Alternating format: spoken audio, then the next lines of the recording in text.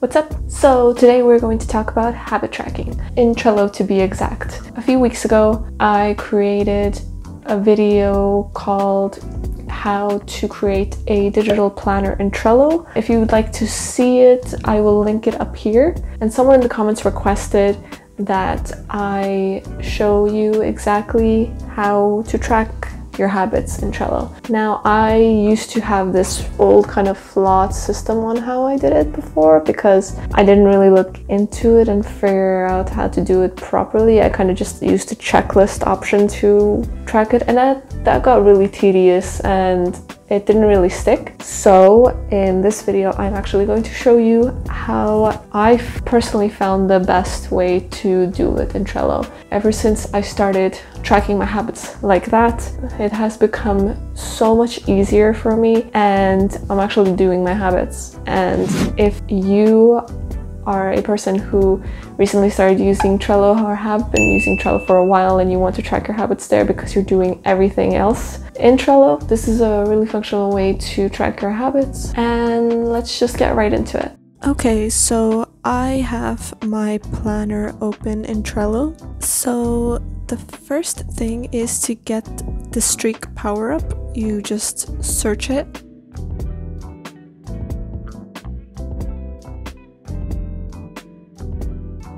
And you add it and it will be right there. The streak power up is free. And now I'm creating a habit tracker list and I'm gonna drag it right before Monday. I also added hashtag today to change the color of the list. As you can see, this is possible because of the Chrome extension that I have called List Highlighter. I will have it linked down below if you're interested in getting it as well. It's completely free. You just need Chrome to use it. Now I'm adding two title cards. One is hashtag habits and the other one is hashtag rewards. The reason why I added the hashtag and the space is because then it turns into a title card. Now that's one of the things that the Google Chrome extension called List Highlighter can do. Now I'm going to add all of the habits that I want to build. So for example, stretching, taking my supplements, journaling, listening to Audible, Duolingo, working out, going for a walk, and logging my expenses. Now, if you're wondering, what habits do I add exactly?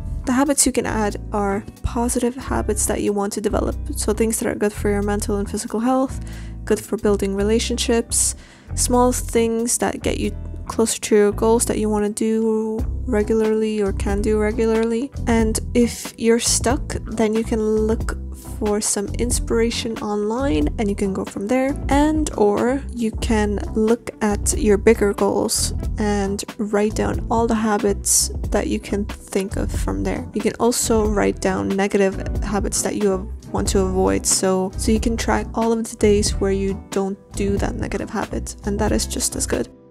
Now I am adding covers to each card to display how often the habit has to be done. I created my covers in Canva and I will list my cover pictures in the description if you'd like to use them for yourself. All the links will be down in the description box. This is an easy way to see how often I'm supposed to do a habit. And now we are going to add the streak power up to each card. So it'll be displayed on the right side of the screen. All you have to do is click enable and then pick what day you start your week with. Is it a Sunday or Monday? For me personally, it's a Monday. And then you add the amount of days a week that you're supposed to do the habits. So for example, if you're doing it 5 times a week, like it's displayed on the cover picture, then you choose number 5. Now for the fun part, we're going to add our rewards. So the way I categorize them are by streaks. So first of all, what rewards do you pick? So the first thing is find inspiration online. So you can search rewards for reaching goals, for example. The second thing you can do is do a brain dump. You take a moment to sit down and write down all the things that you enjoy doing. You like your hobbies, small and big, as well as your wish list that are not a need but a want. So anything that you kind of want to buy that's maybe a bigger or smaller thing. So write everything down, everything that you found online, everything that you thought of. your hobbies, the things you want, the things that will drive you. And now it's time to look at each reward and figure out how long the streak should fairly be to get that reward. My streak milestones are 7 days, 14 days, 21 days, 30 days, 45 days, and 60 days. When you reach a certain milestone, what you do is you have many different reward choices, and you can only pick one. And what I have is a reward system. So basically how it works is when I reach a certain streak and I pick that as a reward, instead of anything else on that checklist, I put a certain amount of money in a savings account that I can only touch once I reach a 60-day streak. And you can buy anything you like and not feel guilty about it. For example, a necklace or a perfume or maybe even clothes. Basically things that are not a need but a want. The longer the streak, the more money you put in the savings.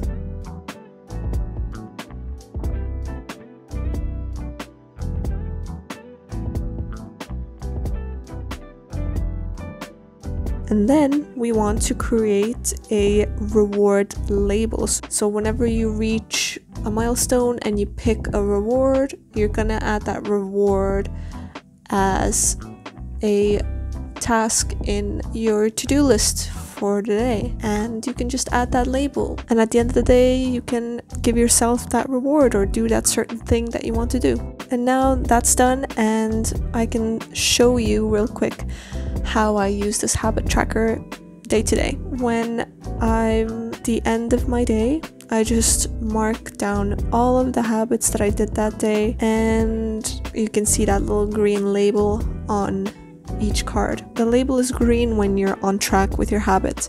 However, it turns yellow to warn you that if you skip today, then you will lose your streak completely and you will have to start from the beginning. When I reach a certain streak, I pick a reward and then I create a card for it and put it on any day that I want to do that reward. And I'm of course going to add that label as well. And when it's done, I just move the reward card to my done list, and it'll be grayed and crossed out. And the grayed crossed out effect is also thanks to the list highlighter Chrome extension that I use. And that's basically how I do it.